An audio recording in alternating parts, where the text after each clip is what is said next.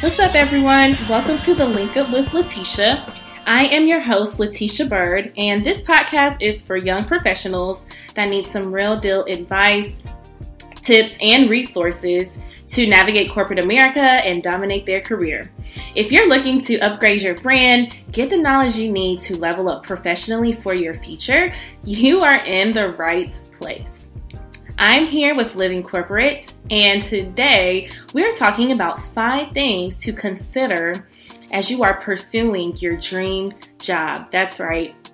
Talking about pursuing your dream job or your ideal job or the next best move that you can possibly make, or for any type of job opportunity or career path that you are considering. Here are 5 key tips. And this is extremely important because I realize that so many of us really go about this job search process all wrong. For instance, we get our degree. I'll just choose marketing as an example. We'll get our marketing degree. Then we just are looking for marketing jobs without thinking about, is this something that I will actually enjoy? Will it fulfill me? Will I love it? Or we're just out here applying to the jobs that we think we could get an interview for, things that, we meet the qualifications for. But do these careers actually qualify us, or should we be qualifying them? When you are thinking about the job search process, and as it relates to landing an opportunity, it is a transactional relationship. With that being said, you are being paid for your experience, your expertise, your skills. If you have listened to this podcast, you know I preach on this all of the time, but you're bringing a lot of things to the plate. So it's important to make sure that these companies are really delivering that value right back to you. So as you are thinking about what your next job would look like, I have 5 tips for you. And the first one is, will this company allow you to live the lifestyle that you ultimately want to live? With that being said, do you want to be able to work flexible hours? I'm a very independent person, just thinking about my personal work style. If you give me something, give me a task, I'll take it, I'll run with it. Now you have some others that really emphasize collaboration every step of the way. Not saying that I'm not collaborative. I just kind of like doing my own thing. And I'll explain that a little bit later. So just thinking about the type of lifestyle that you want. Do you want to work flexible work hours? I actually don't even really buy into this work from home thing anymore. I like the work from anywhere model. So let's say I'm traveling. I want to go, and me and my friend, we actually went to Chicago for a week in August, and she wanted to go out of town for a week. Her job was flexible and allowed her to do that. So I'm an entrepreneur. I typically can kind of go and choose to work where and how I please. And so I said, hey girl, I'm coming on this trip with you to Chicago. We just went to Chicago for a week and got an Airbnb and just worked just for a change of scenery. Will your job allow you to kind of live that lifestyle if you do like to be on the go, go, go? With that being said, if you do like to travel, get a job that will give you those travel opportunities. When I worked in recruiting, and that was what I did prior to becoming a full-time entrepreneur. As I was growing my coaching practice, I was a recruiter for an accounting firm, managing recruiting for about 5 offices up and down the East Coast. And through that job, I was able to travel up and down the East Coast from DC, Virginia, Atlanta. I went out to Vegas for a few conferences, and so very, very cool experience, and I love to be able to travel. So think about the lifestyle that you want. Will that job allow you to do that? We all know that there are certain positions that are a little bit more, that are travel based. Maybe you have clients all over the states, or you have clients internationally that will require you to have some face time with your clients. So if you like to travel, that might be a type of job that you would want to consider. Consulting, there's so much travel involved in that. And a lot of other types of, opportunities out here that will allow you to do that type of travel. Second is D&I, or I'll say DE&I, or the DEI. Diversity, equity, and inclusion. We hear this talk about company culture, right? Making sure that, you need to be with a company that has a great culture and everyone likes each other.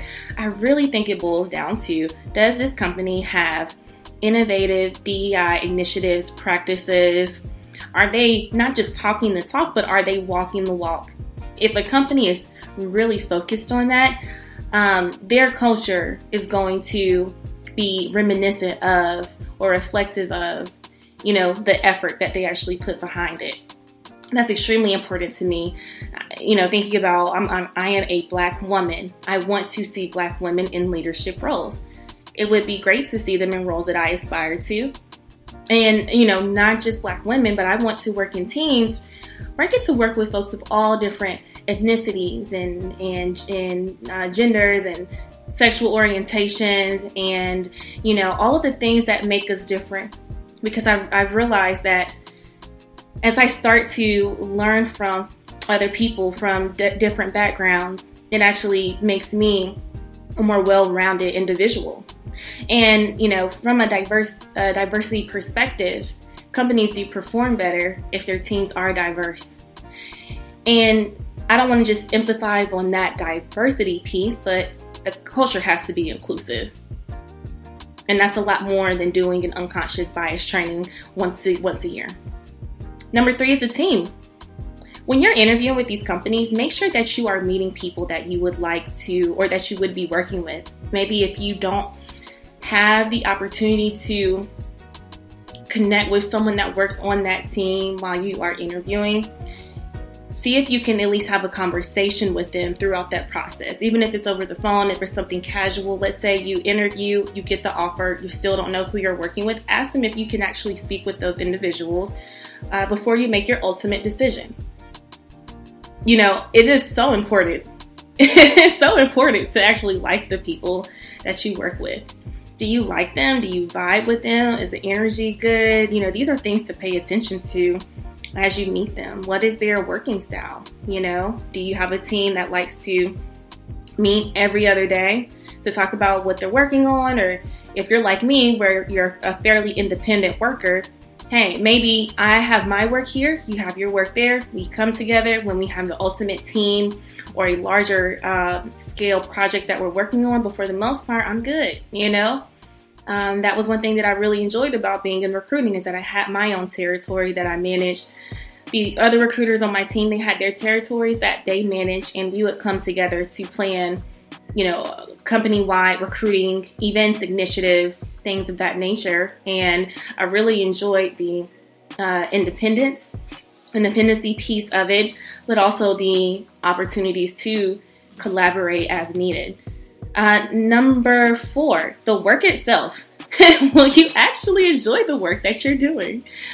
Before I was in recruiting, now y'all are going to be like, how many jobs did this girl have? I had 3, okay?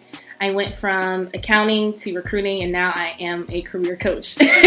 So I started my career with KPMG in audit. Wonderful opportunity, wonderful company. I had several internships with them, but as I guess I didn't really think through if I would actually like it until I started working post graduate school and said, wait, this is what I signed up for? As an intern, I was just happy to be collecting a check and to be working with a large organization that had such a great brand recognition. So I realized that I did not enjoy being an auditor. I kind of felt like, man, my clients didn't love seeing me. I want to feel like I'm actually making a difference, where I'm making an impact, where I'm helping. And, the folks, when they see me, they're like, what do you want today? They were actually great. They were fine, but it was sometimes a little harder as an auditor to get what we needed. You just had to kind of, win your client over a little bit, and then it was good. But I ultimately realized that not only that, I just did not enjoy the work, and that became something that was, pretty important. But it's not all about me. I meet a lot of women every day that don't love the work that they do, and they're scared to, pursue something else because of the pay, of, maybe this job that they're at right now is giving them some flexibility. or maybe they're just scared. Maybe it's just fear. But if you don't enjoy the work, I promise you there is a job out there where you can enjoy it and you can get all of the other things that you want and more. Number 5 is growth and training opportunities. Are you interested in growing with the company?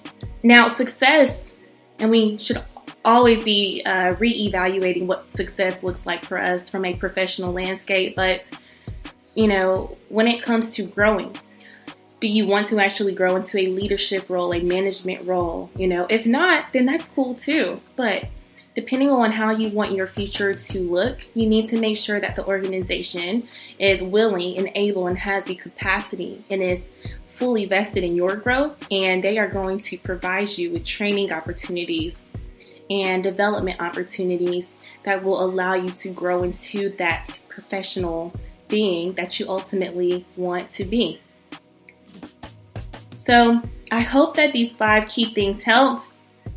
Make a list, make a list of all of these things and get as specific as possible. I have all of my coaching clients create a list of at least 30 things that they are looking for in their next role. These are some things to consider. Now, I didn't cover every single thing that's out there, but to me, those are the 5 key things. You have to think about what's most important to you. So that's all I have today. Just to run through those tips again, or those keys. Remember, it was 5 key things to remember as you are considering your next position. 1 is lifestyle. 2 is culture or DEI, diversity, equity, and inclusion. Number 3, the team. Do you actually like them? Do you vibe with them? Number 4, the work itself. Will you actually enjoy what you are doing? And the last is growth and training opportunities. So that's all I have today. Thank you all so much for listening to the Link Up with Latesha on Living Corporate. If you have any questions or comments, or you have some thoughts, please reach out to me. You can find me on social media, on Instagram and Twitter at Latesha. That is LATESHA_Byrd, BYRD. I'll catch y'all next week. Peace.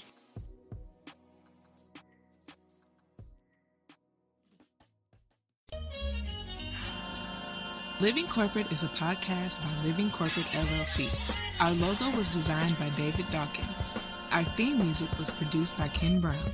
Additional music production by Antoine Franklin for Musical Elevation. Post-production is handled by Jeremy Jackson. Got a topic suggestion? Email us at livingcorporatepodcast@gmail.com. You can find us online on Twitter, Facebook, Instagram, and living-corporate.com. Thanks for listening. Stay tuned.